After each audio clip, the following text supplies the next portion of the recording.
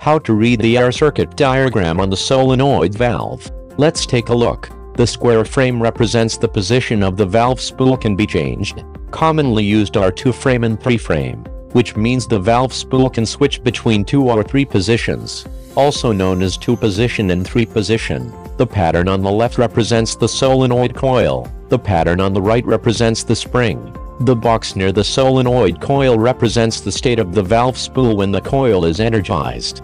The box near the spring represents the valve spool state when the spring is reset after the coil is de-energized. The numbers represent the ports on the valve body. The input port A, output port P and exhaust port R are collectively referred to as T's. As the number of ports increases, there are also 4-way and 5-way ports. The arrow connecting means that 2 ports are connected. A trapezoidal port means that the port is closed.